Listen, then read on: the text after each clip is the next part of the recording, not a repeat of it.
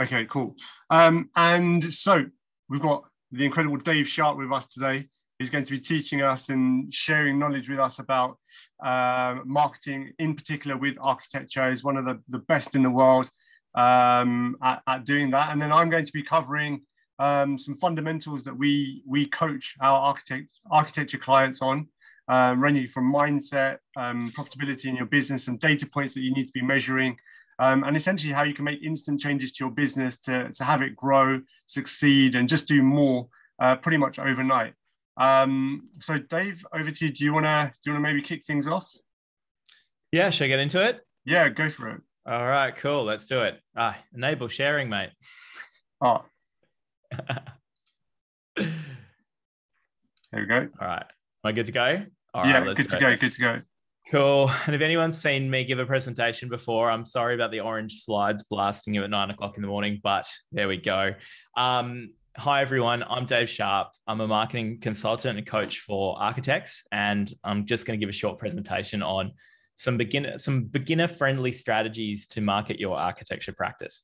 So thank you to Cooks and ActionCOACH and Parag and everybody for inviting me to come and do this talk. I have had so many clients go through action coaching programs, various kinds of programs, and come out the other side like amazing superstars. And so I was very excited when I got this invite to come and talk to all of you as well. So a few things about me. As I mentioned, marketing coach and strategist. I'm a graduate of architecture, and I was in the industry until 2016 on the architecture side, and then left to focus exclusively on marketing and social media and all that kind of stuff. I'm based in Melbourne, Australia, but I work remotely with clients in the UK, Europe, USA, and New Zealand. And to this point, I've advised over 100 small and medium size practices on their marketing strategy. I'm also the host of a podcast called the Architecture Firm Marketing Podcast, which we don't actually talk about marketing that much, but I interview really successful architects who are doing something really special with their firm and talk about kind of their journey and how they got there and some aspects of their strategy. So getting into this talk, a lot of architects struggle to share their work and their ideas. I don't even necessarily say they struggle with their marketing. That might be even overcomplicating it. Most of us have good work, and we have kind of really nice practices that have good values and good process and good ideas, but we just simply don't really put them out there that much or enough. And it's like we spend hundreds of hours working on these incredible projects, and then we spend, 2 hours or 20 minutes kind of distributing them. And that's often a big part of our problem. So the typical architecture practice that I encounter is, usually posting once or twice a month on Instagram at best, not using Instagram stories. They're not active on any other social media platforms. Their website doesn't really reflect their practice as far as they're concerned, and it's not really generating any meaningful leads, but they're not really doing anything to address it on a regular basis. They typically don't have an email newsletter, or they do, but they only send emails like once a year or at the end of the year. They often wait for journalists to approach them to publish their projects rather than the other way around. They do invest in quality photography, but it doesn't necessarily go very far beyond maybe a single post on Instagram and an updated page that kind of gets lost somewhere on the website. And quite often a practice won't have a blog to help share their ideas, values, and process. So there's great content at the core. There's great stuff that we want to be putting out there, but so often we're just not doing those things. And there's many reasons why that might be happening, but oftentimes it's just that we're kind of overcomplicating it. It's like we're agonizing over what running shoes to buy when we should just be going out there and running, right? It doesn't have to be that complicated. So I'm going to show you some really sort of effective and simple strategies that can get you started on the two most popular channels for distribution for architects, which is Instagram and getting published. So if anyone's seen my Instagram webinar before, some of this stuff is going to be kind of, they've seen it before, but I've updated a little bit and there'll be some new stuff in there and it'll be a good refresher. So Instagram and getting published, they're two super important channels. And that's where I kind of want to get started with you at the time today. So get ready to take some notes because I'm just going to be going through some real steps here, almost exactly that I would give to my clients that I'm working with. So first step is, I guess, setting the bar pretty high, but invest in the best architectural photographer you can afford. It doesn't mean you have to go out and hire one of these guys on Instagram, like, Rory Gardner or Click Click Jim or anything like that. that's maybe something to aspire to one day. You don't have to be spending that kind of money, but you should really focus on investing in making sure that you're working with somebody who's very competent and really does specialize in architecture, because these photos are going to be the core of your marketing. Like, they're the foundations. Everything else is going to be built on showing your work in the best possible light. So I always include that as the first step, because not every architect realizes the importance of the decisions they make around photography. Next up with Instagram, you want to start thinking about how you can begin to establish a look and feel for your feed. So some accounts do this better than others, but you want to start thinking about, what's our plan? What do we want this feed to look like? Do a little bit of a mood board even, make a fake account. I've done that exercise with clients a number of times and gone, let's just grab images externally and put them together and create a demonstration or a mock-up of the kind of Instagram feed we want. So if you're looking for a template or some more advice on this, you can Google Instagram template for architects. And I've got a blog post that kind of touches on this. And there's a Photoshop file you can download and some helpful tips on that. But this is a great example. Tria Studio, really nicely organized feed. And we all like this kind of feed. And I think it helps you to stand out from other accounts. And it can be really great in terms of helping you get more followers, because more people that visit your profile will think, hey, this account, they kind of care about what they put out. So it's really helpful to have a nice layout. And you want to back that up with a plan for what images you're going to need in the near term, right? Let's say over the next 12 months. So what you want to do is think about, what portions are you going to give to different categories in that plan? So you're going to have your professional photos, either existing or brand new from your photographer. So those are taken care of. But what else could go in your feed? And come up with some portions that are going to give you an idea of, once it translates into numbers, how many times are we posting per week or per year? That starts to give you some numbers of what you actually need to prepare. So you have 52 professional shots, but you might know we need 21 model shots. We need 16 renders. We need 10 sketches. So it's really important to come up with a plan like this for your practice, because if you just feel like week to week, we have to come up with something for Instagram, that's just setting yourself up for disaster. You really want to be thinking about it like almost like getting your portfolio ready for the end of semester at uni, right? I'm going to need this many A3s. I'm going to need this A1. I'm going to need this drawing, these floor plans, these sections. You really want to plan out, then get to work. And I think it's a good idea to do that with your Instagram account as well. It'll also make what you do consistent, because you're making it all together at the same time.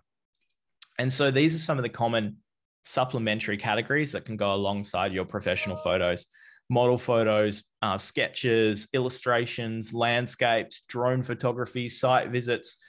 You just pick and choose categories that you think reflect what your practice is about or the culture of your practice. If you're really into books and travel and getting published and flying a drone around, that's going to be you. And that should be what you represent in your feed.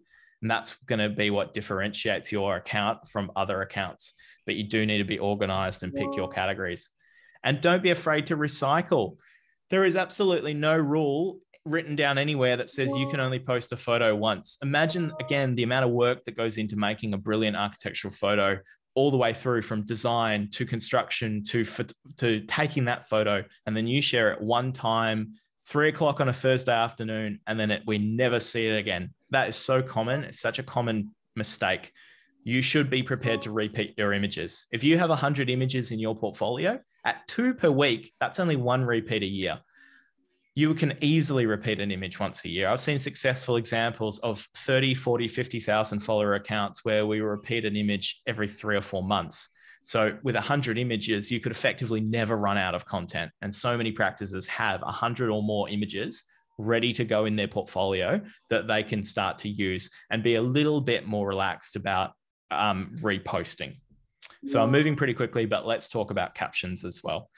So one of the biggest obstacles that architects have with Instagram is that we agonize over our captions.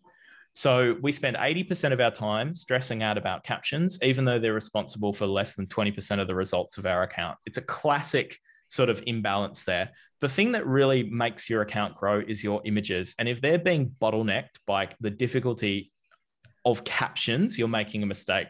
So what I suggest early on in the piece is focus on creating a simple and repeatable template that is going to be your default. So it could be project name, in location, shot by photographer, and then here's our hashtags. Or it could be photography by this person, built by that person, and so on, right? You can absolutely get away with that. No problem whatsoever. Then later on, once you feel you're making good progress and you're rolling along well, you can start to come in and try a little bit harder on those captions, but you do not have to do it from day one. So take a very simple, repeatable approach to captions. And then briefly on hashtags. Hashtags are mattering less and less and less these days. They're not super important. We tend to worry too much about them. There's lots of methods for coming up with a good set of 20 to 30. You could either use a hashtag suggestion tool like built into Later, which is a scheduling tool. There's another one called Flick. There's another tool called Display Purposes. Or you could do my favorite, which is just go and grab some recent posts from a competitor or a relevant publication and dump them all into a word frequency counter. And that's going to tell you the most commonly used hashtags amongst those competitors. Then singly, pick out the best examples for yourself. But you just need a very general set that you can reuse from post to post. It doesn't have to be something that you come up with on the fly every time. Again, that's just going to waste your time. You're an architect, your time is valuable. Shouldn't be spending, micromanaging hashtags, okay? So keep a simple set. And then finally on scheduling, you definitely want to use a tool like Later. And you don't want to be doing this on a daily basis. You want to be sitting down once every 2 weeks and scheduling out your posts. So that's just creating 4 posts if you're posting twice a week, and so on and so forth, right? So you just sit down and do it in a batch, and then you get on with life and you allow the tool to publish automatically for you. So there's a lot of things that this platform Later does that makes your life a lot easier. There are saved captions. So those captions we set up earlier, you would write them for each project and then save them so you can easily attach them to future posts. You would do the same thing with your hashtags. And you would also use Later's best time to post tool, which is a great tool, but don't stick to it too religiously. It's actually a better idea to create some sort of randomness in your Instagram schedule. Feel free to post at kind of different times and different days each week. You don't have to stick to a set schedule. Obviously, you want to enable auto-publish, and most importantly, pace your library. What I mean by that is don't be too picky when it comes to choosing your next images. An image that you might personally or subjectively feel is not the best shot from that project could easily be the favorite shot for somebody else. You want to give every shot a chance as long as it's been professionally taken and it's been something that's been put forward by your photographer as a good example from that project. So don't be too picky, and don't use all your favorite images in the first month. That's going to be a disaster. You just got to pace it, spread yourself out, and that'll be okay. So next, we really want to take our best performing posts and we want to promote them, because this is how you actually start to reach potential clients and grow your followers in a controlled way. So architects, we really want to grow our followers, but not all followers are the same. Some of them are in countries where you don't work. Some of them are in age groups that you don't work with, and so on and so forth. You really want to have control over that. So that's why we think about running promoted post campaigns as a way of saying, I want people in this age group, in this area who like architecture. That's why you get followers that are going to ultimately convert into potential clients. And it's the most efficient way to do that. So here's an example of just really quickly the method for doing that. So what I like to do is go into Instagram Insights and organize all of your posts by reach. That's a good indicator of which post did the best. So the ones that have reached the most people have usually been the ones that have done the best in the algorithm. So those are the ones that you want to think about promoting. And you go through these steps: where to send people, your profile, define your audience. I've got the automatic option selected there, but you don't really want to do that. You want to go down to the bottom to create your own and go from there. And then you can set a location, an age group, and put in some interests like architecture or sustainability or passive house. There are tons of really great options for architects in there. So there's plenty of stuff that could apply to your work. And then set a budget, $2 a day, £2 a day, whatever you want to do, and run it for 30 days. And then renew it or select a new image and do the same thing next month. That will massively help to grow your account, particularly in those early days. So on Instagram, overall recap: increase your frequency and the ratio of professional shots in your feed to speed up your growth. Get more efficient with your scheduling process. Do not waste time doing things that don't matter. Just focus on getting images out there consistently. Recycle your images if necessary. Don't worry about running out of content, and don't allow it to put your account on freeze mode for 3 months because you feel you don't have enough images. And finally, promote your posts to grow your followers in a predictable and targeted way. A little bit here on how to actually get people from Instagram across to leads. And we don't have time to go through it in too much detail, but the essence is you really do want to be thinking about over the long term, it's more sustainable to try and get people to come away from Instagram. Once you've got them as a follower, you'll then want to get their email address. The importance of that is that you can't rely on Instagram to be there for you in the years to come. Things change, platforms sort of get popular and less popular. So we want to be thinking of how we can get people across to our website and onto our email list. So usually that's by creating some sort of starter pack or a checklist or some guidelines or a pricing report or anything. Or it could even be an event, a webinar, a workshop, a site visit tour, or some sort of short service that you might offer as such as a consultation.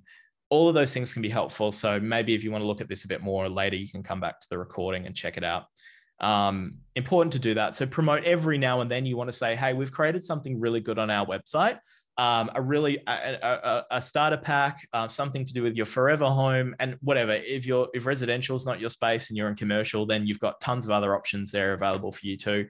But to get people to go, oh, I'm interested in that, and go sign up for that.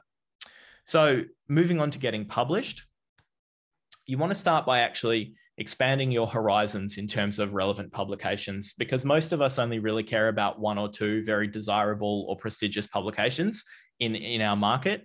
But, we're really limiting ourselves if we only really focus on 1 or 2. There's tons of massive publications out there that could be relevant, that are in our market, that our potential clients are likely to be following.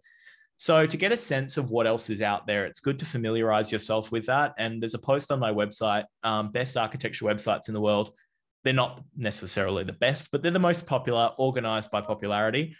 And you might look at them and think, well, the top ones aren't, based in the UK. That's okay. You also want to include ones in the UK, and you also want to include ones that are international, because there's just as good a likelihood that your potential clients are going to be following Dezeen as they're going to be following a local magazine. Not only that, good for followers, good for traffic, good for SEO.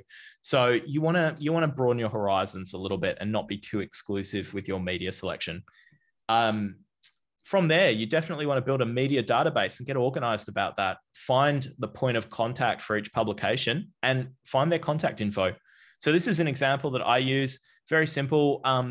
In this case, the list, we're thinking about different focuses of each publication, so you can sort of sort through it and go, okay, this is a residential project, we need residential publications and so on.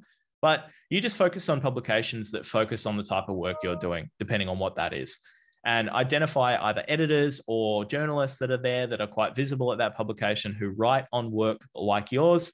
And you can go from there. And it doesn't have to just be architectural media. You also want to be thinking about, real estate media, and depending on what your niche is. I mean, if you're in education media, all sorts of different things.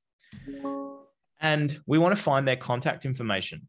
So, I think if a publication has a publicly advertised method to submit a project to them, I think you should respect that and you should follow that. And they might have a form, they might have a certain contact address, and I would do all the things that they would ask because it makes their life easier. But not every publication is that way. And often it's a good idea to just reach out to a journalist or an editor individually, respectfully. And one way that you can do that is either they'll have their email address directly listed on their website. Otherwise, you can pop them into a website like an email finder, and you can actually find people, find their verified emails, which is useful for sending your outreach. And finally, we want to set up a simple template that will accompany a media kit, which will be in the next slide.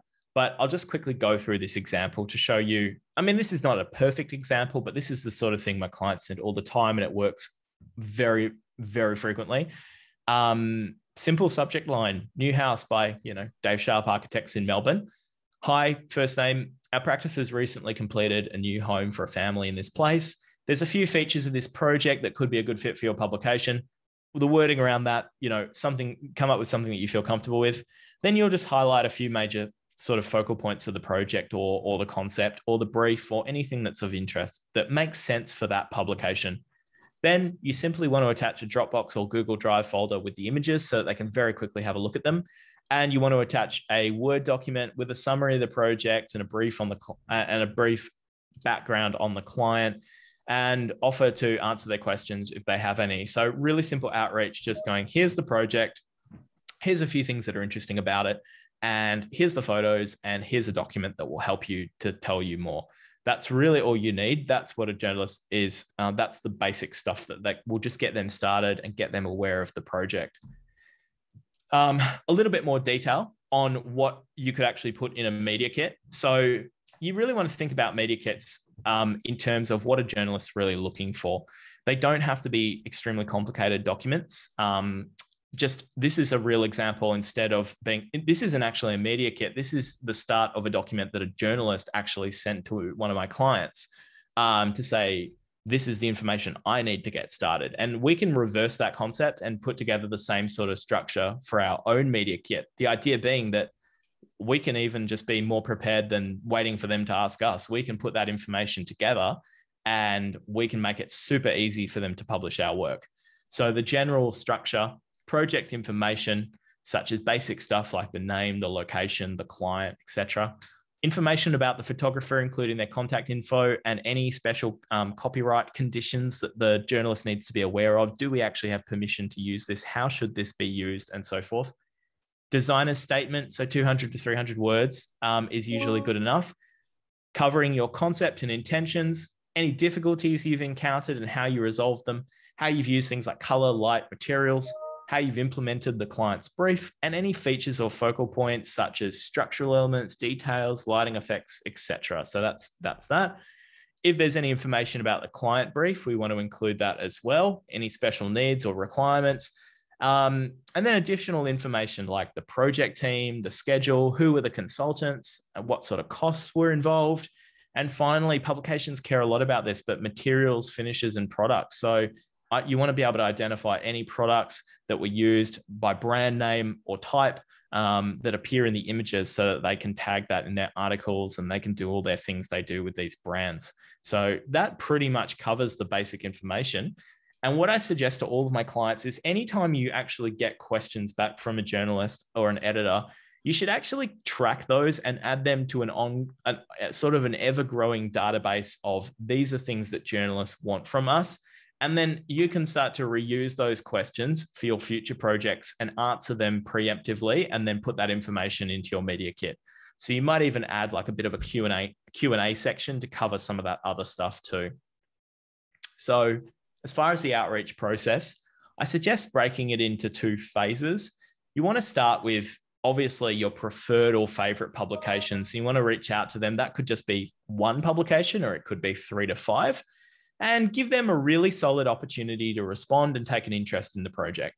I should add, though, that if you are dealing with print, if you are very interested in getting in a print publication, you would even want to do that prior to that and be really clear about the fact that you're only going to give exclusivity to a single publication or something like that, because oftentimes that's a requirement in print.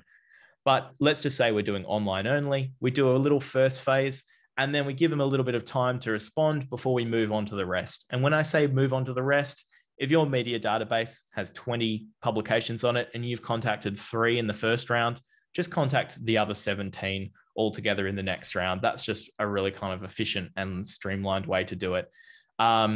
Editors are busy, so be patient, but remember to follow up and don't be afraid to follow up. You don't want to harass them with like 15 emails, but sending an email a week later just saying, hey, just want to see if you got this is not the end of the world.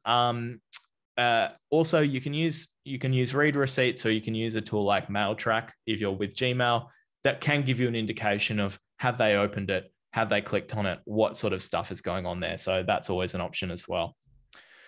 So get published, recap, research your publications, begin building a database that you can use. Now, there's upfront work in that, obviously, but that will save you so much time down the road when you have a solid database that you can use every time. Set up a template and a media kit and break your outreach into 2 stages, your top kind of 3 to 5, then focus on the rest from there. Wow. And that's it. So we got through it pretty quickly. I was basically, if you'd like to learn more about, me or about any of those areas that I brought up today in the talk, you can go to vanityprojects.com or email me at dave@vanityprojects.com if you've got any questions. I just quickly touch on this also. I do have a couple of webinars on my website. One in particular is focused around Instagram. So if you want to have a kind of a look at that as well, you can go to vanityprojects.com/webinars. And we are going to do a Q&A at the end. So there will be plenty of opportunities. If you've got questions on any of that stuff, just bring it up later on. Awesome. Thank you so much, Dave. Hopefully worries. Everyone found that massively useful. A lot of value in that, and how to just get out there and do some of the basics. I know I've been, sorry, I've felt sometimes the pressure of trying to post all the time, and it doesn't really need to be that complicated. Like you're saying, once you just have a structure in place that you know that you can stick to, it makes things a lot easier. Just in the chat box, everyone who's managed to join so far, were you still having a lot of problems joining the event? Because I've just, whilst Dave's been presenting for the last half an hour or so, I've been on admin duty, responding to people who can't join yet. So I'm just sending a bunch of emails out as this is going on to try and help others join up. But can you just let me know in the chat box if anyone else had issues? Yes. Very weird. Yeah, loads of people having issues. Oh, they had to change device. Right, okay. Oh God, wow, okay. We might have to remind everyone that they are going to get the recording. So anyone who is here, you will get the FAQ, special attention, but everyone else will just have to see the recording. Okay, so troubleshooting options. We're all going to work together here. I don't know if this has been done in a webinar before, but we're all going to work together and help others who have having problems joining the event. So the meeting ID, try a different device. What else worked for everyone else? Different browser, try a different browser. Restarting. Let's have a restarting Zoom. So I'm just sending this out to everyone. Again, so if you get this email, you could ignore it. Okay, so I'm just gonna. This is quite unorthodox. Have you ever done this before, Dave? No. I've never had this issue before. I've never been this unlucky with Zoom before. It's always I know, it's works. shocking. Touch wood. Let's hope it's a one-off. Right, thank you everyone for your patience. I'm just going to send this email out to everyone who's registered, and hopefully it will help those that can't join to join. But yeah, like Dave said, this will be recorded and sent out to everyone as well. So, all right.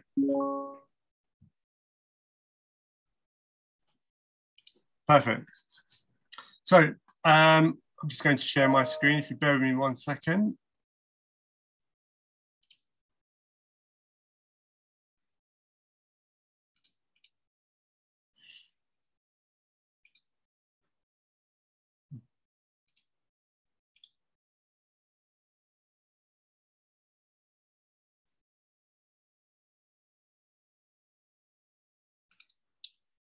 Can you see the presentation okay?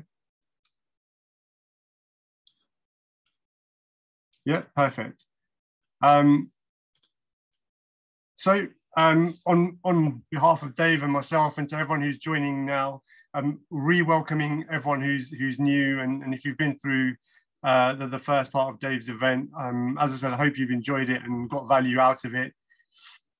And today is very much about you. It's very much about what we can give you in terms of value and help you build your business, help you build your practices, help you build your marketing, and ultimately thrive in what it is that you're doing.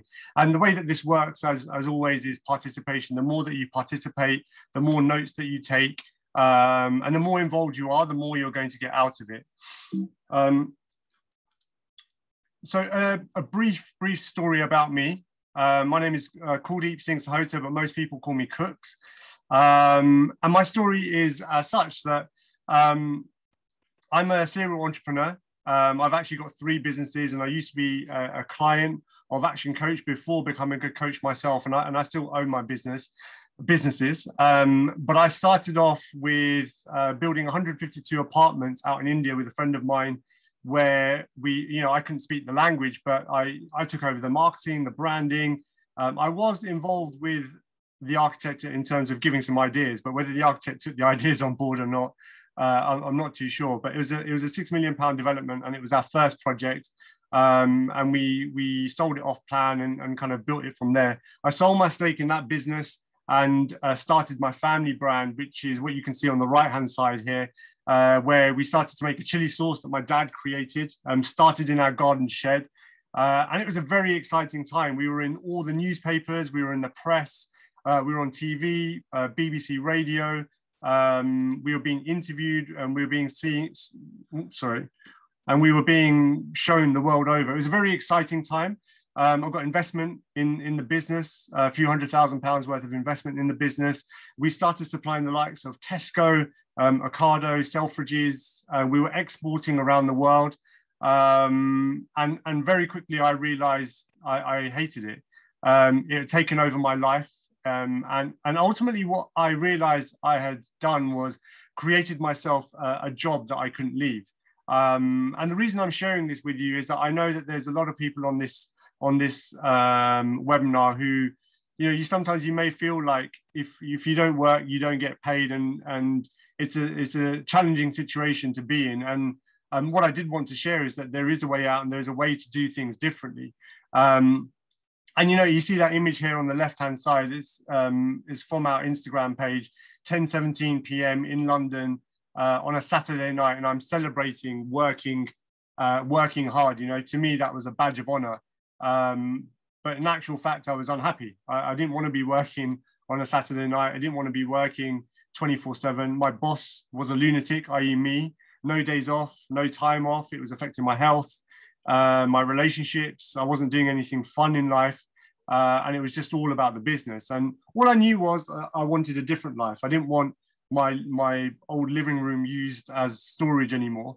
And when I went through the coaching program and started to get advice from experts, my life changed instantly. And actually on the way home from my first coaching session, I booked my first 7-day holiday in 7 years. So you can see here the picture on the right-hand side. That's my wife and I in Greece. And it's the first holiday that we'd been on in 7 years, where there was no laptop, there was no phone. And my business had started to work without me. And the reason I'm sharing this with you is because I just want to share with you the fact that I am a business owner. I know what it's like and the challenges that we face as business owners. Whether you're a solopreneur or you've got a practice with multiple people employed, the challenges are the same, the pressures are the same, the responsibilities are the same. And so I get what that's like. And the reason I decided to become a coach was to actually help others get out of the space that I was in and actually start to thrive and build businesses that work without them. So what drives change? What drove change in me? What drives change in you? And some of you who are on this presentation, on the webinar, you may have seen this presentation before. And I know some of you are clients as well of ActionCOACH. And I advise you to just go through this again with me, because we always learn something new, and we end up losing about 95% of what we learn unless it's written down and we drive it home. But what drives change in us? Just in the chat box, I wanted to ask if anyone knows the story of Roger Bannister. Can you just put a yes or a no in the chat box if you know the story? Just wait for some replies there. Let's have a look. No, no, yes, no. No, no, no. Okay, great. So you can Google this afterwards, take note of the name. Roger Bannister was the first athlete in human history to run a mile in under 4 minutes. So in 1954, Roger Bannister was the first person to ever do it, recorded. And it was incredible. The fact that up until 1954, no one else had ever been able to run a mile in less than 4 minutes. And then all of a sudden, here comes Roger Bannister, who, in fairness, didn't really try that hard, but managed to run a mile in less than 4 minutes. And all of a sudden, the world was different. Because the fact that he'd run a mile in less than 4 minutes wasn't the amazing part.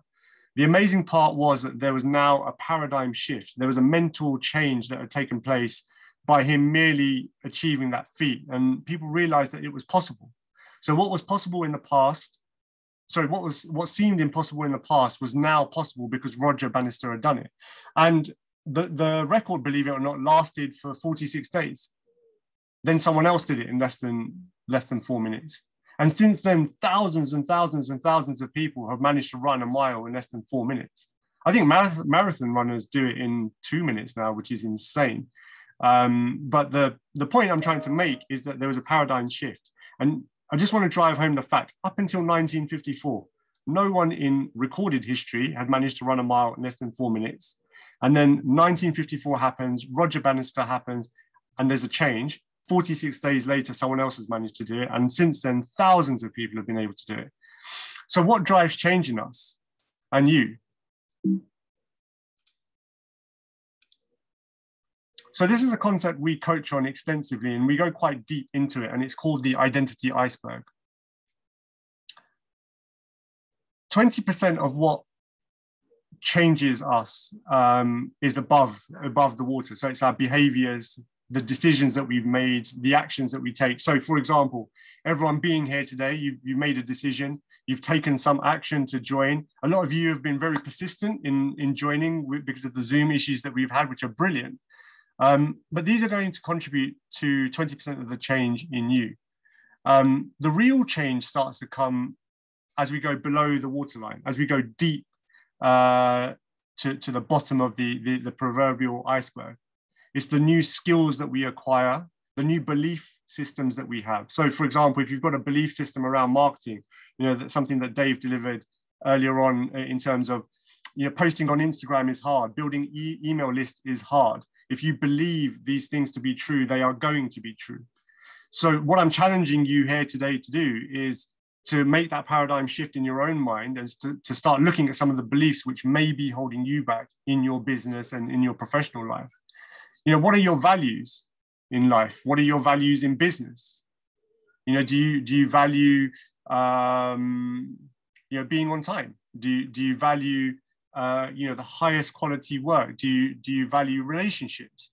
Really dive into what you value in yourself and in your business space, and see how are you communicating that across to your clients. Are your values positive values? What is it about you that may be holding you back from achieving your goals and your long-term vision? And finally, what is the identity? What identity do you have? Your I am statements. Because if you know who you are and who you say you are, it can start to help you unpack what might be holding you back or what might be driving you forward, and you can start leaning more and more into that.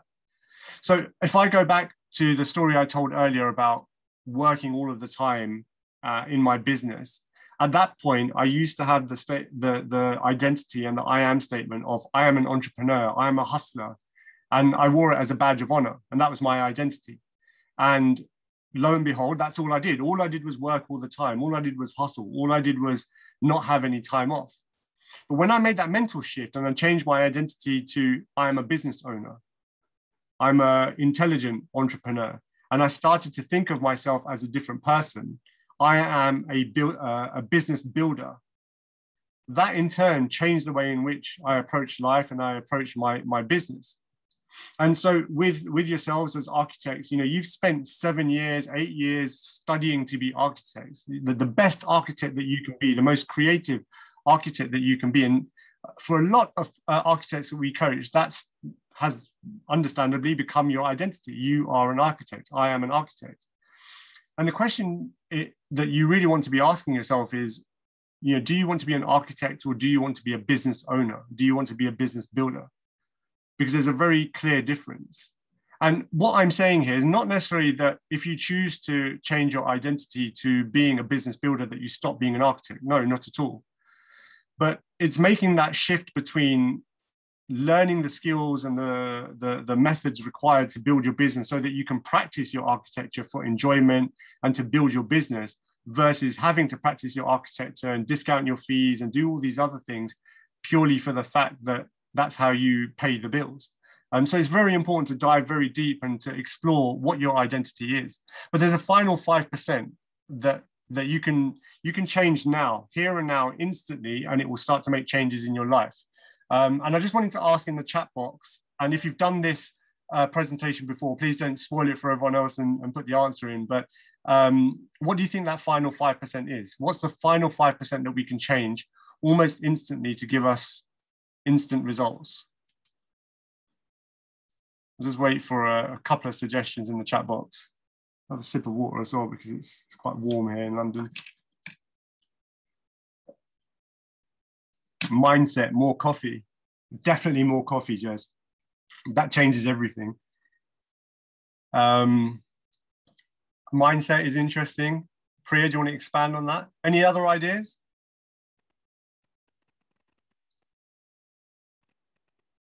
No other ideas at the moment. The final piece of the puzzle, the final 5% that you ideally want to start on almost, is your environment. So what does that mean? Your environment is the people that you're surrounded by, the knowledge that you're exposed to, the books that you're reading, the feed on your Instagram.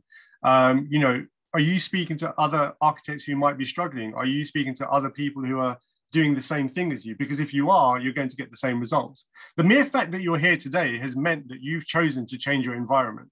You're being exposed to coaches and to knowledge that is going to help you grow. So Dave, one of the best in the world at what he does, you're changing your environment to be in the same environment as him, which is going to have an instant impact on you and your business. So if you go away today and start to make changes in your life, and sometimes it's not easy because it could be friends and family or co-workers or certain people in your life that you may need to cut out and change because it's holding you back. It's worth exploring how you can change your environment and make it different and more congruent for you to grow and succeed in life and in your business. So I just wanted to cover 3 areas of pain very quickly that most business owners face, that we coach, and architects in particular as well. So time pain, the fact that you're working all of the time, or that you're always firefighting. There's always something going on, and so your time is constantly under pressure. Team, oh God, sorry. So your team, finding the right types of people or subcontractors or freelancers to work with. And then the final one is money, cash flow,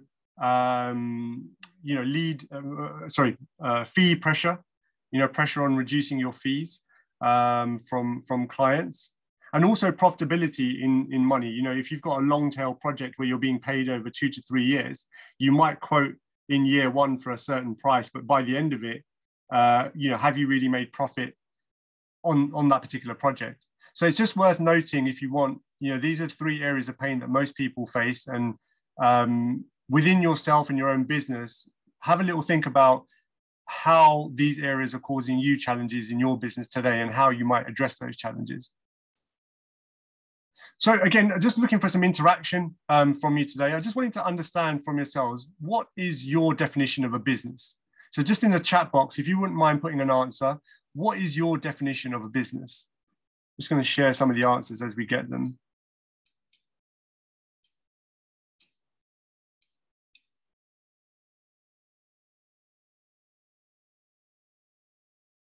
No definition of a business. A place to work from Melissa. Okay, anything else? Something that creates value from David. Something that creates value and extracts money for it. Okay, that's interesting. Anything else?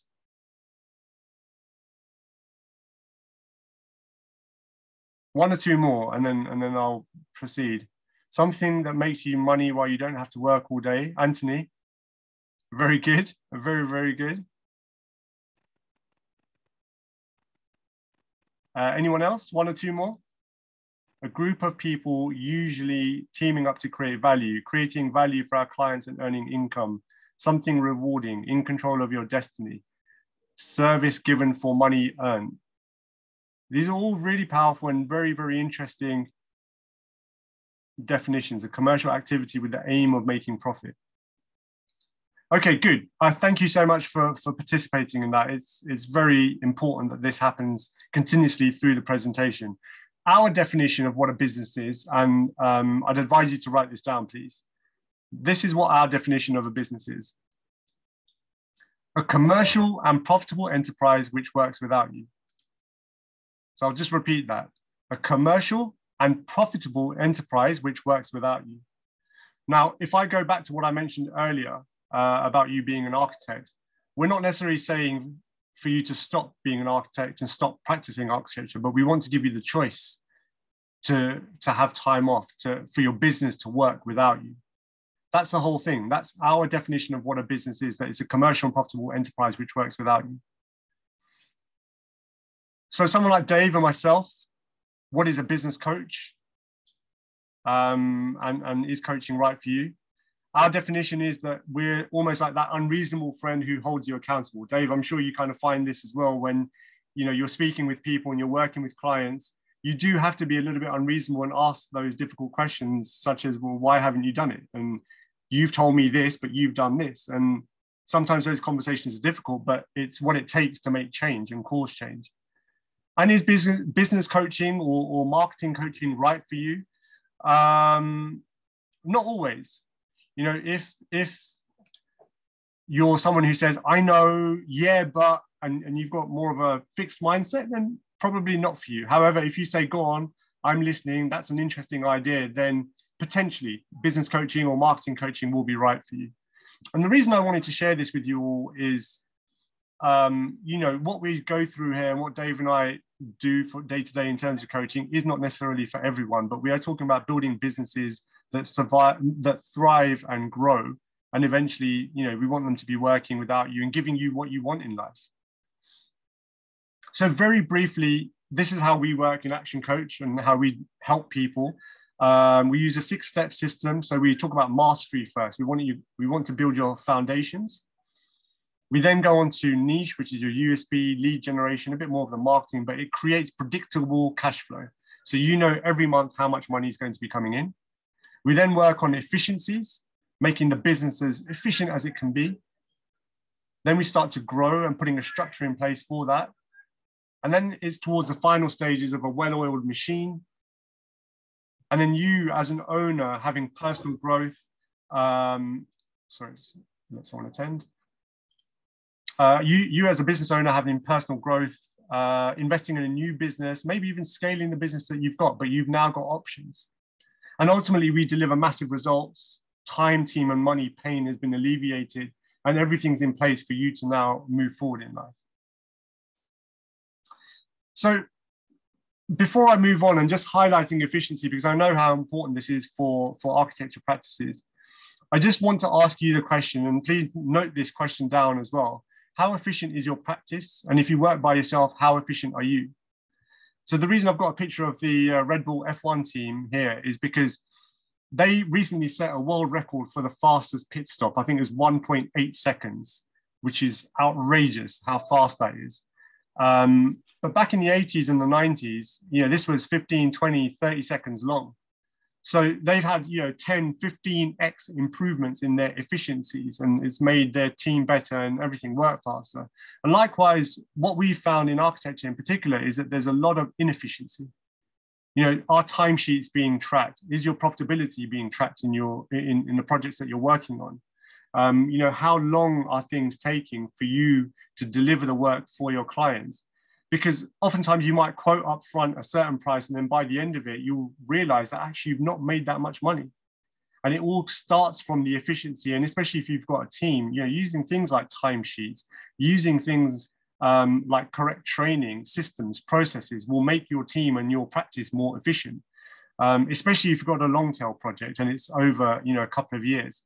It's very important for the team to become efficient, and ideally like Red Bull, where you've got everyone working at the same time to get everything done super quick. So this is one of the most powerful strategies that we share. And this is the big bit at the end of our presentation. And it links very closely to what Dave was saying earlier on. is one of the most powerful strategies you can use to increase profits and cash flow in your business right now. And if you're going to take notes anywhere, if you're going to remember anything about my part of the presentation, this is going to be it. So please do write this down. So these are our 5 ways. And again, if you've done this presentation with me before, I know every time I do this presentation, I always think of my own businesses and remember that there's stuff that I can do better. So please re-engage with this and you know, participate. So there's 5 ways to increase profits in our businesses. Number of leads, conversion rate, we've got number of customers, transactions, the average sale value, the turnover, the margin, and the profits. Now, what I wanted to ask you all, and again, answers in the chat box, please, is what do you think the difference is between the items in white and the items in yellow? And if you know the answer, just hold back and let everyone else have a go first before dropping the answer. So who's participated so far? Jonathan, Richard, Karen, David,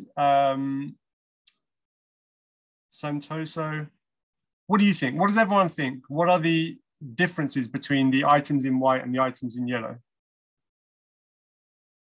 I'll just wait for a couple of answers.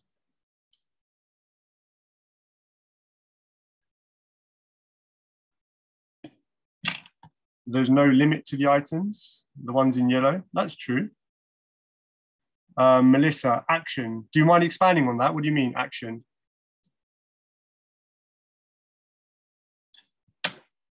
Control. How do you mean, control? Who controls them? Okay. White ones require actions. Okay. The white ones are what you have control over. Yasmin. White ones are variables you can alter. Correct. That's exactly it. You've hit yellow. Stephen, thank you, Stephen. Yellow are the results. Yellow is the outcome.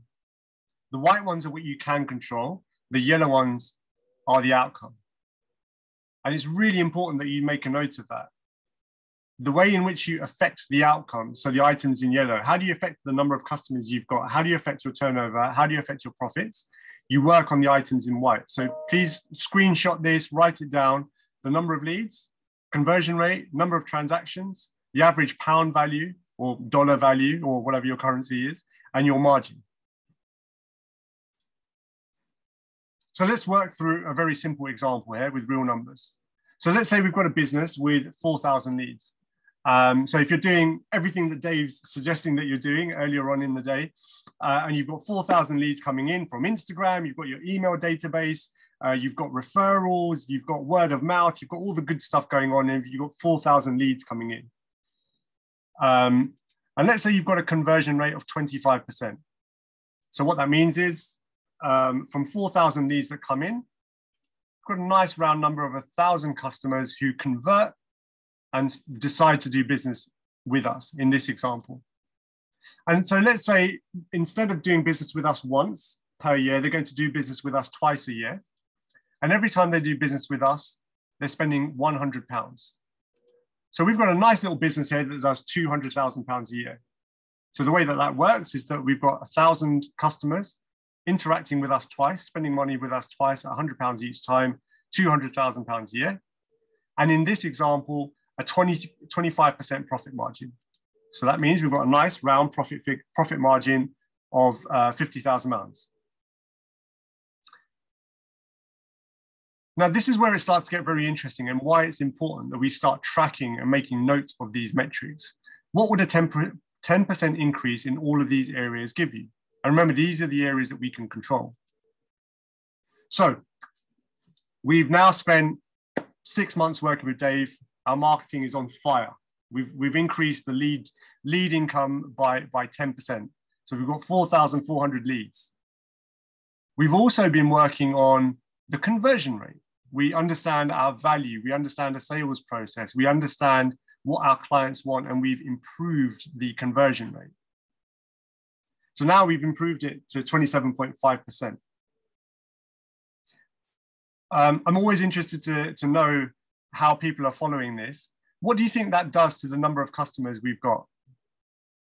Any answers in the chat box if you're good at maths? Who thinks it goes from 1,000 to 1,100? Let's have a look. It does increase, Richard. But I'm looking at how much. By how much does it increase? 20%-ish. Any other answers? Anyone think it goes to 1,100?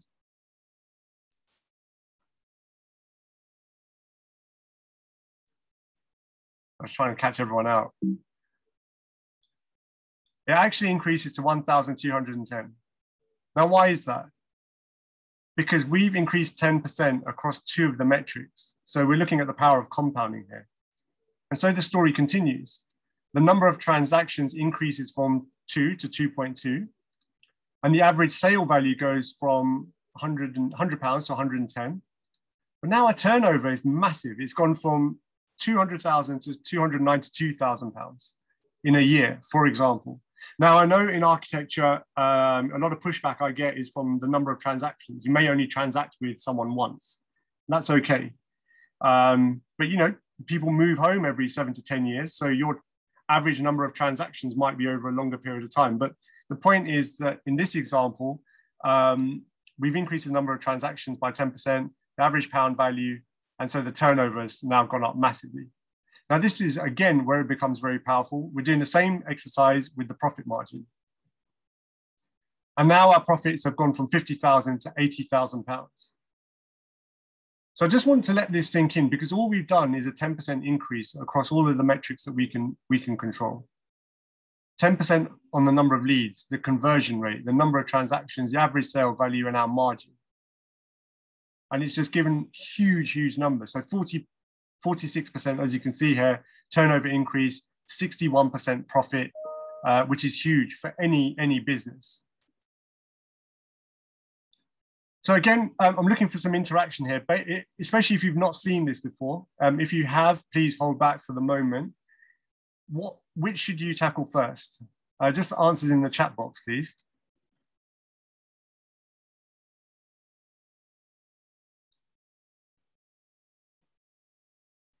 Let's have a look. So which should you tackle first? The number of leads, the conversion rate, the number of transactions, the average pound value or sale value, should I say, or the margin? Conversion rate, leads, the margin, leads. Let's have a look. Conversion rate. What's everyone else saying? All of them. Stephen, the multitasking wizard, is able to tackle all of them at the same time. I need you to teach me. Any others? Any other ideas? Let's have 1 or 2 more. Which should you tackle first? Number of leads, conversion rate, number of transactions, average sale value, or margins? 1 or 2 more in the chat box. Leads, conversion rate. Okay. This is how we do it. So again, please do take note of this, screenshot this, whatever you need to do. If you take away anything from today's presentation on my part, I want you to take this away, because it's going to make instant changes to your business overnight. Start tracking these metrics first and foremost, but the first stage that we want to start, the first place we start, is our margin. It doesn't cost us any money. Increasing your fees and increasing your profit margin is the quickest way to increase the profits in your business. So if you charge, for example, I don't know, £1,000, increase that to £1,500 for the same service, add a bit more value, but you're offering more or less the same service, your profit margins have gone up massively. So you start with your profit margin. The second is your conversion rate. Now, how do we increase our conversion rate? Part of it is to do with marketing. Part of it is to know what your sales process is, and are you selling your value? Because that's how you improve your conversion rate. What are your guarantees? What's your unique selling point? Why would someone want to do business with you if they've never done business with you in the past? And again, I go back to what Dave talked about earlier. The power of Instagram, the power of your marketing is that it de-risks someone coming to work with you.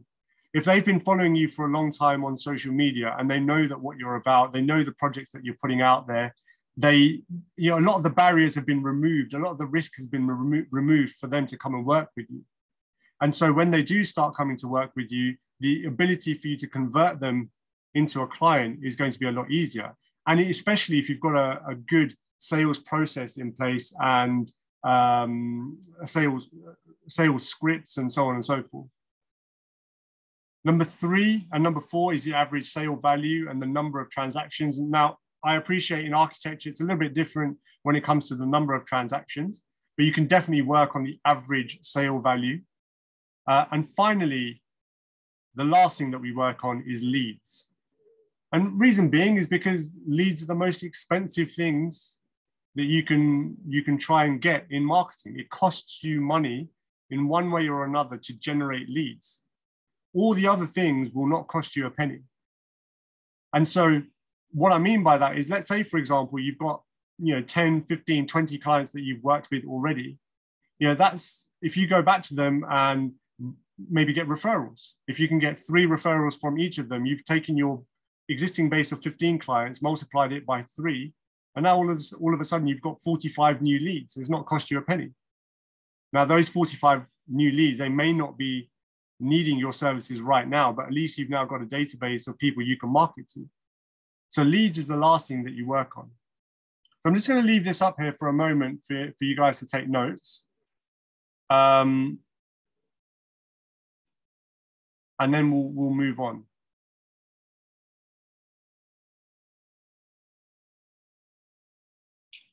Any questions on this at the moment before moving on as well? I know we're going to save questions at the end, but just on this in particular, are there any questions or thoughts on this? In the chat box, please.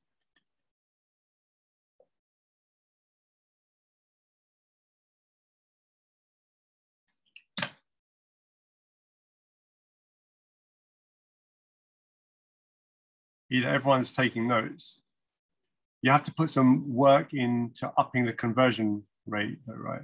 Yeah, Anthony, correct, of course. It takes work. None of this is easy. And I thank you for bringing the point up, because none of this is easy. But it does take effort and it does take work. Conversion rate is really interesting because, oftentimes when I meet people, in particular when it comes to architecture, there's almost a bit of a resentment about sales and doing sales. And it's like, well, look, I'm an architect, I shouldn't be doing sales. But actually, if you don't sell your services and if you are not the biggest advocate and champion of your value, then who else is going to do it? And what we're talking about when we come to sales and conversion rate is not, being the kind of slimy salesperson who's trying to do a deal and take someone's money. But what all sales is a process that someone goes through to eventually come and do business with you. And that's all sales is. And everyone needs to figure out what their own sales process is and how they can sell their value and increase their conversion rate.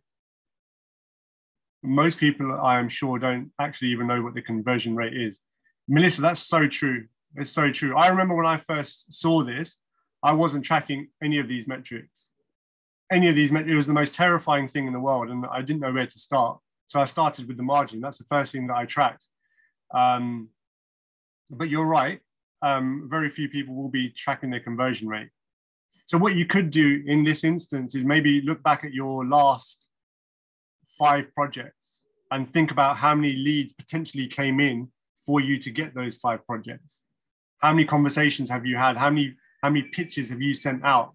And then how many deals did you get out of that? Maybe over the last 3 months. There's ways to do it, but that's a really, really good point, Melissa. I appreciate you sharing that.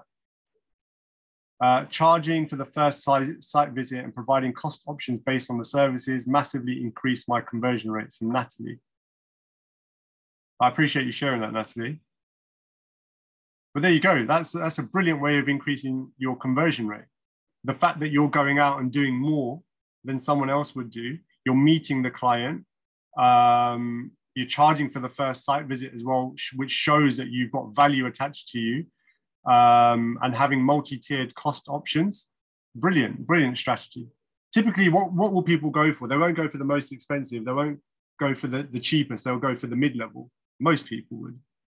And so if you've got those 3 options presented and works out for a client, it makes it easier for them to make the choice. So The webinar will be recorded as well, so I'm going to send this out to everyone. Hopefully everyone's taken notes on this. So what's the next stage? Dave, if you want to jump in on this as well, that would be really appreciated. And then we'll go into questioning. The next stage for us, previously we used to leave this as, look, if you want to have some one-to-one coaching, we do have the option available for you. I can put a link in the chat box, and you can have a gifted one-to-one coaching session with me and my colleagues, and Parag in particular, to help you grow your business and identify some of the frustrations that you're working on. And actually, the change that we've now made is that we want to make this a part of the webinar. We want everyone to attend the one-to-one coaching session, so we know that actually you're going to take action from this, rather than just attending the webinar, taking some notes, potentially taking some value from it, and then off you go. We actually want you to attend the coaching session. It takes a few minutes to fill in the questionnaire, and we want you to get ongoing value, and we want you to take action. We want to see you change from where you are today to where you want to go moving forward. So what I'm going to do is put a quick link in the chat box. And Dave, let me just end this and end my share screen. Dave's got a similar offer for yourselves. Like, Dave, do you want to just share your... Oh, sorry, mate. No worries. There you go. Yes, I'll grab mine too. When we first discussed this gifted consultation, I thought it was a fantastic idea. So I've set up something just separately. This isn't available through my website. A 30-minute gifted Zoom consultation. If you go to vanityprojects.com/actioncoach, it'll take you to my Calendly. It is basically on a first come, first serve basis though. And as you can see, there's not that many days available over the coming months. So if we end up needing a little bit of time off in the future, hopefully that will be okay. But that Zoom is an opportunity for us. We can have a discussion about some of the topics that were brought up in today's webinar, or otherwise we can have a bit of a discussion around any other issues that you're having with your marketing as well. So please feel free to take that up if you're interested. Appreciate that, Dave. So yeah, should we just? I mean, we're quite ahead of time actually. So we've got time for some Q&A. Yep. Are there any questions or real life situations that people are in? Any current business frustrations that maybe we could work through together? Because if you're thinking it, no doubt someone else might be thinking it and going through the same thing as well. And we can maybe go off mute and just have a verbal as well. So just if you could put some questions and thoughts in the chat box, and we could take it from there.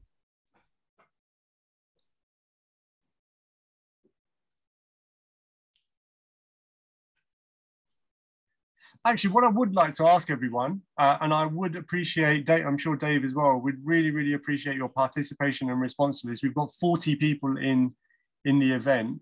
What was the biggest takeaway for you from today's webinar? Would you mind just sharing that in the chat box with us?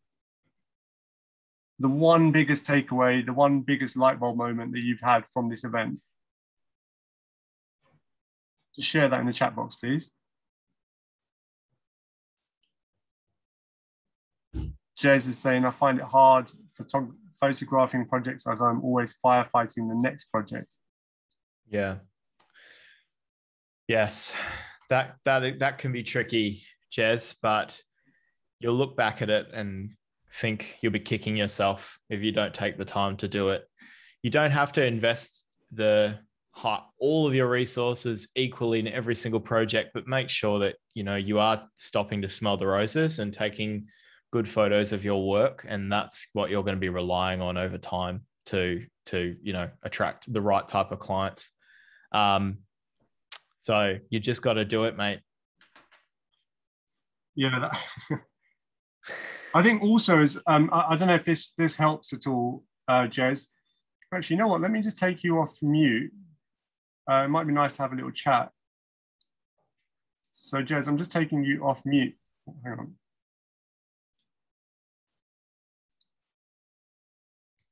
Well, I guess not. It's not really working. But what I tend to do, I've got a bunch of freelance photographers that we've got on our books, and anytime we complete a project for one of my businesses, so we do hoarding, signage, and scaffolding wraps for developments. And every time we complete a project, one of my team members instantly contacts the freelancer, sees who's available, and gets them down to the site. The day of completion, they go down to the site, they're taking pictures, they're taking videos, and we use them for our marketing. And actually that marketing is helping us generate new leads all of the time.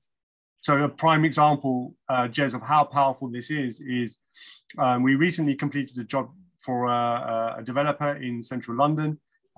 We had the video taken and the pictures taken almost immediately. A week later, we were running Facebook ads, and in 2 weeks, we've had 40 leads coming in off the back of those Facebook ads. So that's just how powerful it is and how it works, because people are responding to that content because it's so high end. Hope that helps, Jess. Richard. Yeah, go for it. Sorry, go ahead, mate. Yes. Yeah, go for it. All right, go. No, I'll read Richard's question then. Paradigm shift is needed. Too used to doing things a certain way and scared of change. No, that's true. It's not easy.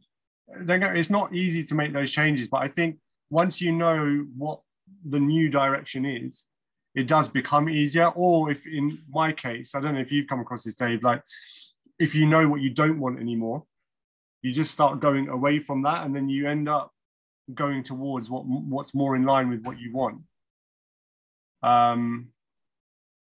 Jez is saying, thanks for the advice. Need to get someone to do the architecture so I can do the marketing. Well, Jez, you're in a room full of architects. Anyone want to work with Jez? You need someone to do the architecture so he can do the marketing. Just out of interest, again in the chat box, please. Is anyone interested in the one-to-one coaching call? There's no charge or anything like that. As I said, we just want to make sure that you take action from this event and move forward. So just put a yes in the chat box if there is some interest, or a no, just so that we know as well, please. Whilst we're waiting, Melissa's booked one already, right? Very interested, Richard. Just whilst people are answering that question, Stephen, reaching potential clients seems a lot harder than reaching other architects or professionals. Do you have any advice on increasing reach to clients? I think, Dave, I'll take that one. Yeah, so look, architects, we do tend to talk to each other quite a bit. Reaching out to clients, I think, is, it is about getting out there and trying to be more helpful, right? And also just being more active in general. I think a lot of the time, we don't get much further than our peers because we're not actually being that active in our marketing more generally, which is kind of something I touched on in the talk earlier. We do the bare minimum. We'll enter some awards and we sit there waiting for one or two, journalists to reach out or something. But beyond that, I mean, what are we actually doing to get out to non-architects, right? So taking a little bit of accountability, I think, is important. Not to have a go at you, Stephen, because I think you're already doing plenty.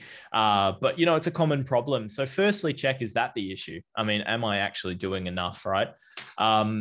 But then going from there, I think if you are really finding that it is hard to get out to non-architects, then you may just want to explore sort of non-traditional options for how you market your practice. I mean, you may want to look at some social media ads like Cooks was suggesting, or you may want to think about, SEO, maybe answer some common questions on your blog, or create some really helpful resources that people are looking for that other architects are not interested in, putting together like one of those examples I had of like, maybe some construction cost guidelines or something for your area, or something to do with, parts of the process, or explaining and breaking down how architects' fees work. Other architects aren't going to be Googling that. That's going to be people that are out there that are potential clients looking for that information. So I just think you just want to try and think about what can we do to break out of that normal pattern that every other architect's in. And that's a good way to look at it.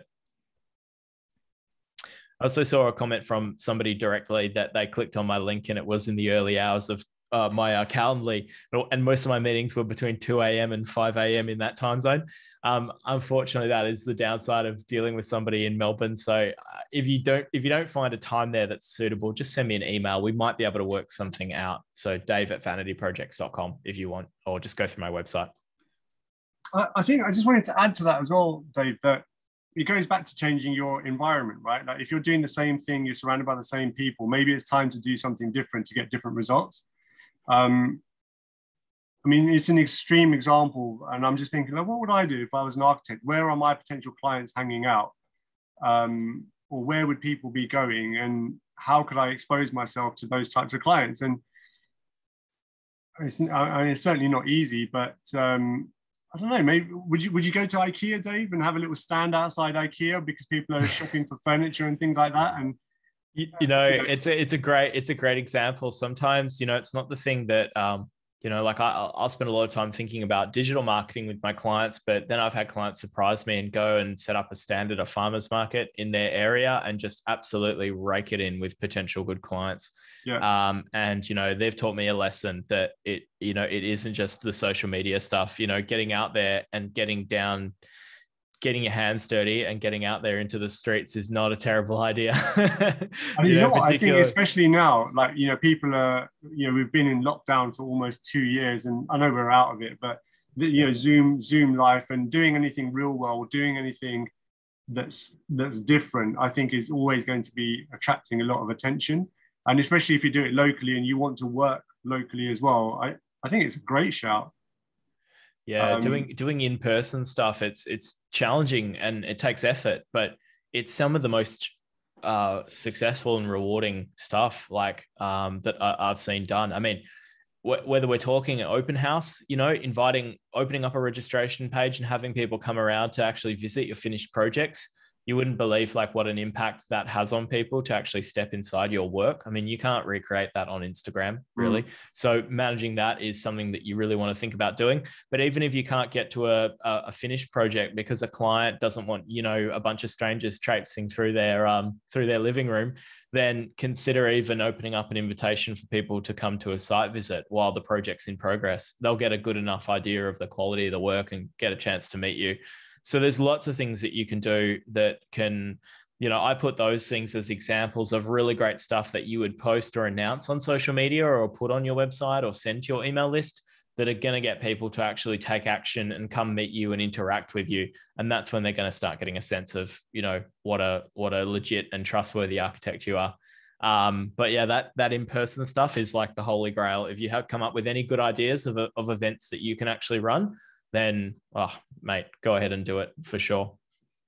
And again, you can really tie, for example, if we build on this idea, you could tie that into the 5 ways, right? If you run a event of some kind and you get 50 people that turn up, you've got a higher chance of converting people from that because, that's because they're there, they can see, feel, touch your work, they can speak with you. So your conversion rate is going to be high from those leads. And actually, they're in a buying mode because they're there already, and they're probably going to be spending more as well with you if you've worked out your sales process and what the next stages are for that person to become a client with you. Yeah.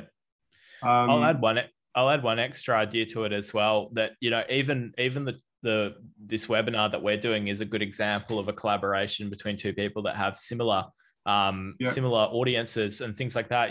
I've seen examples with clients where they've been very successful in maybe not even running these kinds of events solo, but also reaching out to other related, entrepreneurs or disciplines in their area and doing like a joint event. So, you know, an architect plus a really, really high-end real estate agent in the real doing a sort of a Q&A town hall on like really how to understand, you know, this local area and things like that has been incredibly successful in the past. You know, a line of clients out the door, you know, waiting to speak to the architect afterwards, sort of thing. So there's lots of good options that you can experiment with. Even if you don't feel as confident about the online stuff, or you feel more comfortable actually networking and actually being out there, then that's possibly a good avenue for you.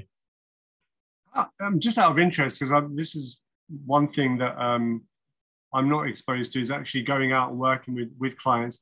How would you potentially go about working with property developers, and where would you find people like that? Because I know here in the UK, you know, there's property developer events. There's these kind of networking or real world seminar events where property investors come together, and they're always in need of architect services, right? And I'm sure, again, if you talk about collaboration, if you're collaborating with a speaker, someone who's well known in property, that again might be a very powerful way to win new clients, right? Yeah, I mean, it depends. If you obviously those are going to events like that can be a really good option, but you might even take it up to another notch and think, well, maybe I should pick some of the better known or more influential developers in my city, and maybe I should interview them, you know, and post those interviews on my website or post them on social media. It doesn't have to be a recorded thing. It could just be a written thing. Send them some questions.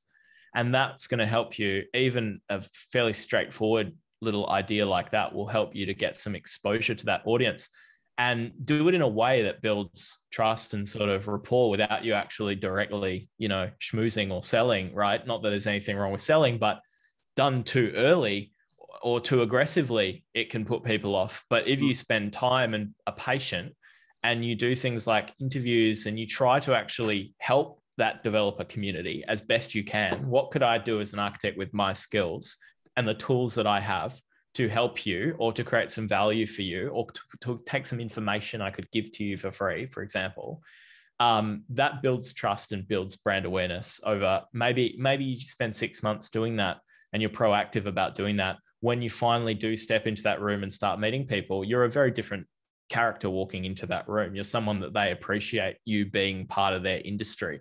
And so little things like that, it's worth being patient about, but getting creative in terms of what can I do to, you know, add to that community of developers in the city, and so that they're kind of grateful that, you know, our practice is here as an architect. Yeah.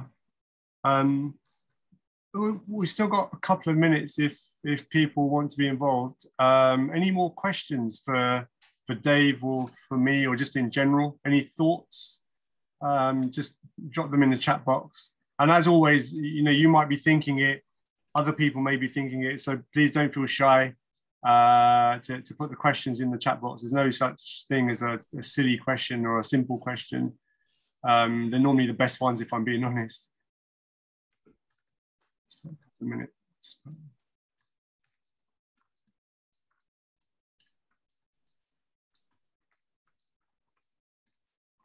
No new questions at the moment.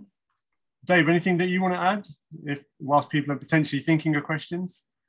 My favorite part of your presentation was going through the formula of the different phases. And I particularly like that where you spoke about what difference a 10% difference makes at each of those stages. That really spoke to me, because I think people, it's hard to perceive the compounding effect. Like, compounding is not an easy concept to get your head around, but those little percentage differences really add up. And sometimes I think we feel like we need to make such huge leaps to make progress.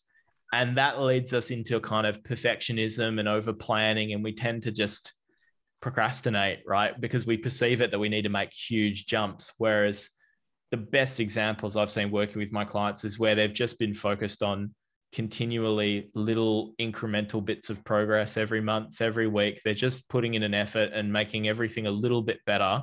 as they go. Mm. And the results just add up like crazy over time.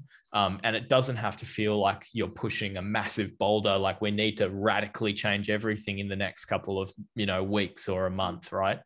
So that was the part that's really stood out to me about your talk as well. And just really that, and the fact that you only made it like 10%, I think is such a good demonstration of the power of those. I appreciate that. And like I said, the first time I saw it, it blew me away. And I knew that I wasn't, first of all, tracking those metrics. But when I did start to track them, like you said, it just makes such a huge difference, because it's all of a sudden it's a bit manageable. And when it all stacks up together, it changes everything so much. And, increasing your prices by 10%, for example, it's not actually that much. Or increasing your margin by 10%, it's not actually that much. And it's a bit more feasible and easier to do than, like you said, trying to jump up 50% and scaring everyone off. Totally. There was another thing that really stood out there as well, which was you pointed out that, that you would work on leads last and work on those other things first, the margin first and so on. And as a marketing person, I'm probably expected to take issue with that. No, you got to work on leads first. But I agree with you 100%. I completely back what you're saying. And I've seen there are like kind of two kind of clients that sort of walk in my door for help. And there's the person that has reached this kind of crisis point where the studio, it's taking over their life, like unprofitable. They haven't had a break in ages. They're struggling. They're worried about some precipice in their cash flow they're looking ahead at with their projects. And it piles a mountain of pressure on top of their marketing. And I think it actually puts you in a really bad mindset to even be approaching marketing properly. Like I spoke a couple of minutes ago about how it's important to be like patient and not push it too hard too quickly. Yeah. And when you haven't resolved those other areas of your business plan, I feel like it just piles pressure on marketing and it does not suit it. Whereas I've seen the other type of client where they've gone through a process where they have worked on profitability and we've worked on our proposals and we've improved our fees and our margins have improved and we've made some good staff and structural changes. And they're in this very sort of peaceful, tranquil mindset. And when I see a client like that and they're ready to go with their marketing and they're like, we'll work on it. We're organized. We've got time for it. We're not, trying to squeeze in 20 minutes a month. We're like, we've got some time to sit back and think because we're not under too much pressure. Yeah. Like that's like my dream client. I mean, they don't come along every day, but like, I love a client like that because, take the pressure off a little bit and give yourself time to think and do things right. And so I don't know, I agree with you. Absolutely. In an ideal world, I think Stephen was it earlier commented about doing all at once and, multitasking. There probably is always going to be like a little bit of that multitasking going on. I think that is a fair way to deal with it. And I think really also the other point of it is that, if you remember I was saying leads cost you money. And if you're generating a ton of leads, but you're not really converting that many, eventually you're going to think marketing is crap and it doesn't work. Exactly. And you'll stop doing marketing. I've also, surprisingly, I don't really spend a lot of time with my clients necessarily just discussing quantity of leads. And nobody comes to me and says, I want to get my quantity of leads up. That's not usually the issue for a business, for an architecture practice once it gets up and running. A lot of the time, the issue is the quality of the leads, the conversion rate of those leads, and so on. And that's what we really want to focus on. It comes more to those things you touched on about our value isn't clear to anybody. People don't trust us. They don't know anything about us. They don't know why they'd pick us versus the 15 other architects down the road, right? Those are more of the deeper issues. So it really isn't just about leads. And I've found that architects that haven't got their conversion rate right, their margins right, those things right, they tend to be on this lead generating treadmill where they always need more leads. And it's always a crisis if we don't get another however many leads next month. And that's not a good position to be in at all.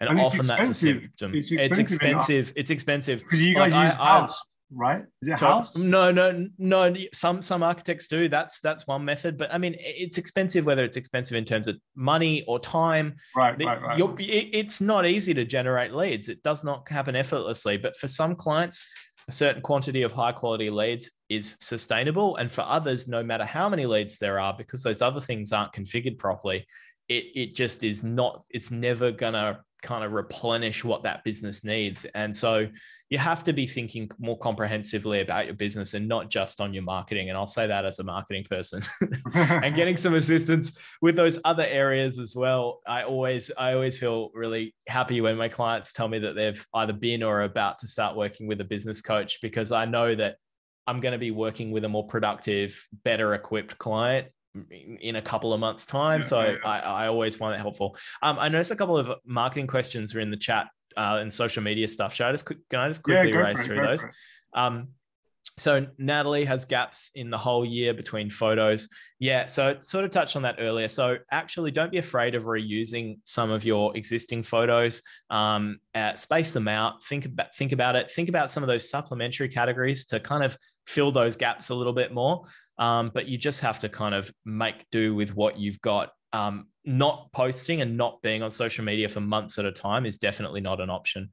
So Lucia, I'm trying to cut down on social media on a personal basis. So allocating a lot of time to Instagram and the company doesn't feel very exciting. Is it necessary evil?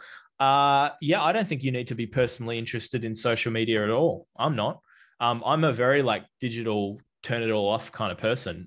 You don't need to be. You're not doing it for your own personal satisfaction. You're just doing it. You're doing it for business.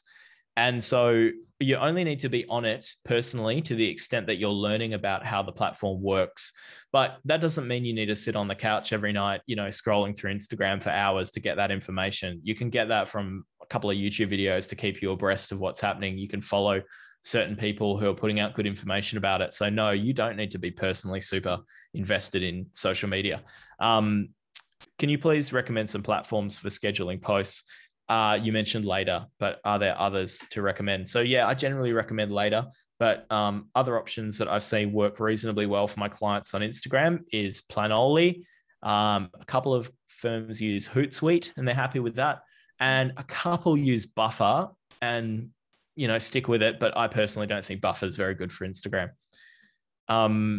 Just to add to that, Dave, before we move to the next one, Facebook have got their own free platform called Creator Studio. So if you've got a Facebook business page for your practice, if you in the search bar just type in Facebook Creator Studio, you can use that to schedule videos and posts to your main feed and onto your Facebook page as well and onto your Instagram. It's a very good point. That's absolutely an option. I would only use the Facebook Creator Studio or any tool based on whether the tool suits your needs, right? I don't think cost should be a factor, because whether you're paying $9 a month for Later or you're paying, $30 a month for Sked, which is actually one I should have mentioned as well. Sked's also another really good tool, or you're using the free Creator Studio. Ultimately, you're trying to be efficient and save your time, which is so valuable. So just use the tool that's going to save you time. So try all of them, I would suggest, give them all a go and see how they go. Marketing wise, I often hear it's very tough and difficult for small practices to get their work featured in printed media compared to well-known firms who are always out there with their names. Yes, look, it can be, but I think of all publications, the journalists at the print magazines, I'll give them the benefit of the doubt that they actually really do care about the quality of the work that goes in their magazine. And so maybe I'm just too optimistic, but I think it's pretty meritocratic, and you've just got to do good work with a good photographer. I think the photographer you choose is it's more about the photographer you choose than anything else. And if you're not working with a photographer that is regularly featured in that publication, I would say your odds are not great that you're going to end up in there. So if anything, if your goal is to get into a certain publication, like let's say you want to be in Houses magazine in Australia or what have you, I would take the last 3 issues and flip through and write down every single photographer they worked with. And that should almost be a short list for you in terms of who could I work with for my next project. That's going to greatly improve your chances of getting in that magazine. And your photographer and that editor will probably have an existing relationship. You guys can probably see my dog going absolutely bananas in the background right now. Having a great time. He's having an awesome time. It's almost his dinner. He hides behind me the whole time I'm doing my work. And And if the best photography you can afford is with your camera, then that's just how it's going to have to be, and go for it. But, you can get a pretty good photographer. We're talking hundreds of pounds, not tens of thousands or anything. So you can work with somebody, you can make it happen. And if you're just getting started, you don't have a portfolio yet, I would not spend a penny on anything else if you haven't invested that money in the photography. In terms of marketing, like I wouldn't run ads. I wouldn't, hire an SEO agency for $1,000 a month. I wouldn't go on House and spend £400 a month or whatever they're going to charge you. I wouldn't spend money on those things instead of photography. I'd do that first within reason, right? And if you can get little video clips as well, they're really powerful when you run ads. Yeah. 5 to 10-second clips. Video is massive. I mean, didn't really touch on that, but that's also a crucial way that you can kind of differentiate yourself from other firms as well, video in general. And day to day, I didn't touch on it too much in the Instagram section, but stories, I mean, you want to take a very efficient approach to your feed, but day to day, you want to be posting stories quite a lot and doing that very spontaneously off your phone, and capturing your own photos and taking your own little videos is going to make your account feel so much more authentic than taking a really professional, polished approach to stories. So Cooks isn't spot on, take your own little videos and post them to your stories, and that will go down really well. Yeah. All right, everyone. I think that we've actually gone over now with the Q&A, which is hopefully you got value from it. I was happy to be here. Dave, no doubt, was happy to be there and answer those questions. Thank you so much for attending today. Well done for making the time to work on yourself and to learn new information, to learn new knowledge, and to join for joining us. We will send an email out to everyone as well, with the links to the sessions Dave and I are offering. And if you need anything else, feel free to respond to those emails and we can catch up. But hopefully you got masses of value from it. I know I did. I'm always learning from these types of things, and working with Dave's been brilliant as well. So yeah, thank you everyone, and speak to you all soon. Dave, should we maybe catch up on email? Or you okay to stay on for a couple of minutes? Yeah, go for it. Should we join another? Yeah. See everyone. Take care. Bye, everyone.